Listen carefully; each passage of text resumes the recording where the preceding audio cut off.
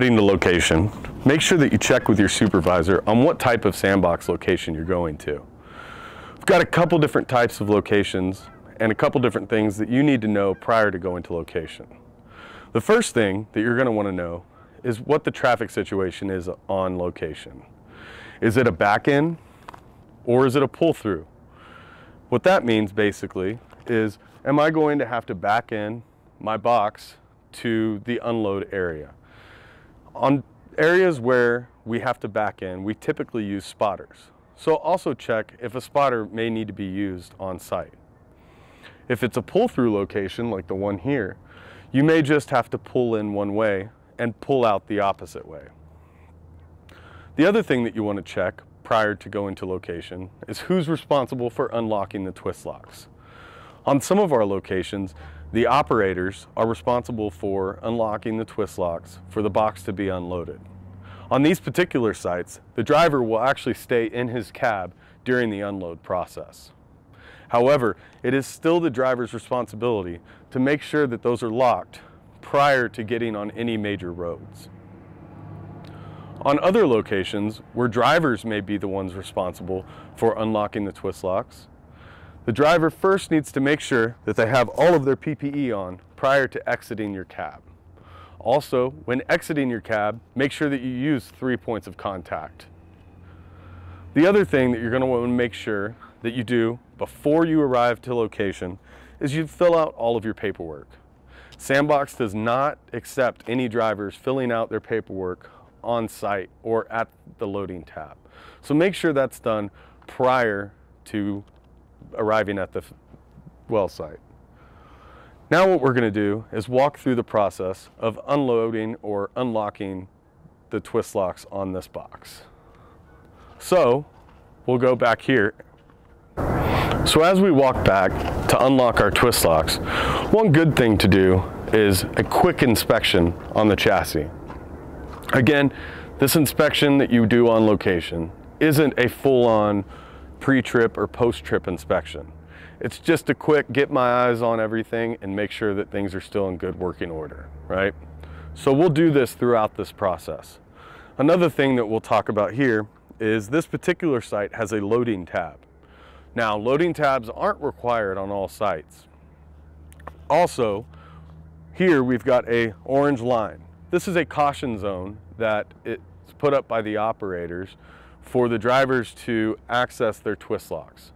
So we're going to want to make sure that we stay inside of this line because, again, SandBox has a zero tolerance policy for any dance floor infractions. So make sure that we're not passing any of our barriers during operations or without following the enter and exit policy. So, like we talked about, we're going to do a quick little inspection, just make sure everything's good. Come here, make sure that our twist locks are unlocked. Again, the unlock position is pulled towards you. As we get to the rear of the trailer, we're going to look at tire condition, make sure that shocks, airbags, everything is looking good.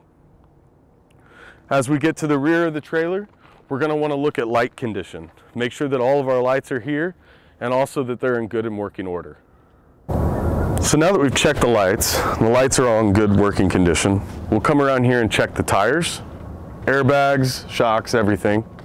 Everything looks good. So we'll go around here, unlock the twist locks.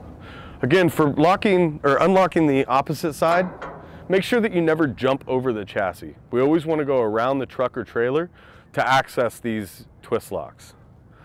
Now that the box is completely unlocked, we're going to go and stand in a designated safe zone for drivers. Now the designated safe zones for drivers are either in the front of the truck or behind the chassis. Again, make sure that you are in one of these safe zones when that box is being unloaded so that you can make sure that that forklift driver knows where you are.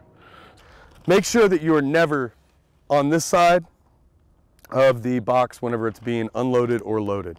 That forklift operator is not able to see you if you're behind that box. So make sure you're always in a safe zone. Once you have arrived, you can let that forklift operator know that your box is good to be picked up.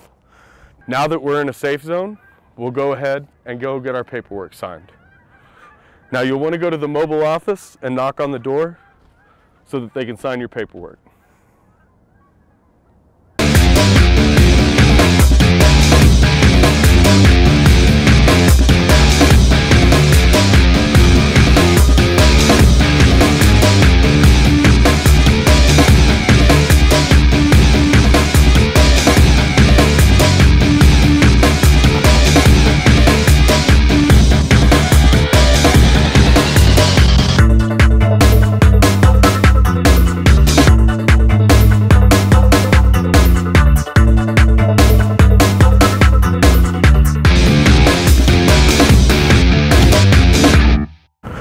So once your paperwork's signed and completed by the operator in the mobile office, you'll continue to wait in a safe zone for your box to be taken off and an empty to be put on. Once the empty is put on your chassis and the forklift is back away from the area, you can then go and lock your twist locks. So, same thing as before, we're going to walk down, knowing that that forklift is back on the dance floor, and we're going to lock the twist locks. So, next thing that we're going to want to check is our slide gate. Again, we always want to check our slide gate prior to loading a box and also when we receive a box at the loading facility. Again, we look under here. Notice that the bar is inside of those safety latches, so we know that this slide gate is closed. So now we'll lock our other twist lock. Now again, just like we did when we were unlocking, make sure that we're not jumping over the chassis.